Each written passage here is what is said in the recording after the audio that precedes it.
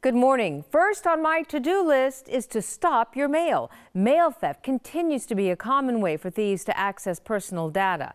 You also need to protect portable devices with password. Experian recommends using a 7-digit passcode instead of the typical 4 digits. And AAA says don't store your home address in navigation apps because if you lose your phone, criminals can find out where you live. And finally, be wary using public Wi-Fi. Best not to have any financial transactions of any type on public Wi-Fi because thieves can monitor them. If you have a consumer complaint or question, you can just take it to Akin. Our phone lines are open Monday, Tuesday, and Wednesday from 11 to 1. I'm Emily Akin, Fox 26 News.